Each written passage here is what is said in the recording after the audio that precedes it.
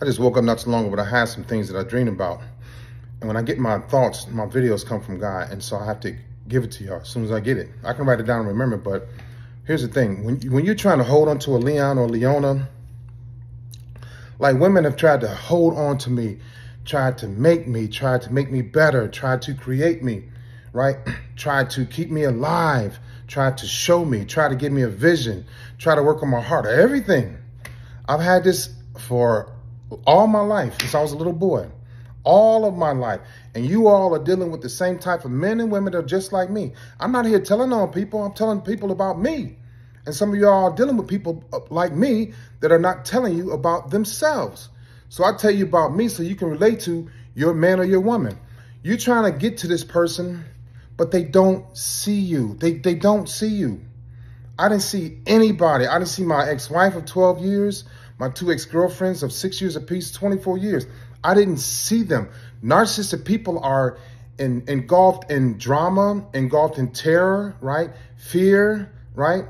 Abuse, neglect, being talked about, being pushed around as a child.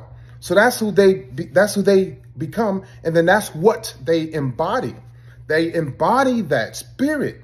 And it's not a good spirit. It's not a wholesome spirit. I had a good, healthy, wholesome spirit as a child. I wasn't born this way. I was created. I developed, right? I became a product of my environment. I had some hellified parents, you know, but they had hellified issues that became my hellified issues, right? And so those of you that are trying to fix these men and women out here, they don't see you. They don't understand you. They don't feel you.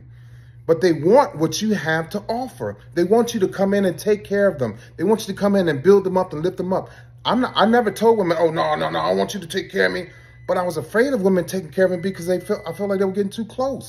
So those of you that are trying hard, your best, your damnedest to reach this person, this Leon or this Leona, you have to take care of yourself because they will drain you. We are energy vampires. I'm not like that anymore. Until they get counseling, one-on-one, constructive, and they have this internal dialogue from the counseling that they go home and work on and practice, and they have to stay away from you because you are their addiction. You are the reason why they want to hurt you, to harm you, to make you cry, to have sex with you, to make you cry and have sex again, to buy you little gifts, make you mad, hurt you, break your heart, buy you gifts again, take you to dinner. I did all of this, and you're dealing with the same thing, but they don't understand you. They don't see you. You can't make them see you for who you are because they are only dealing with their childhood issues, and that's all they know, that's all they feel, and that's all they want at the time. All right, y'all have a great day.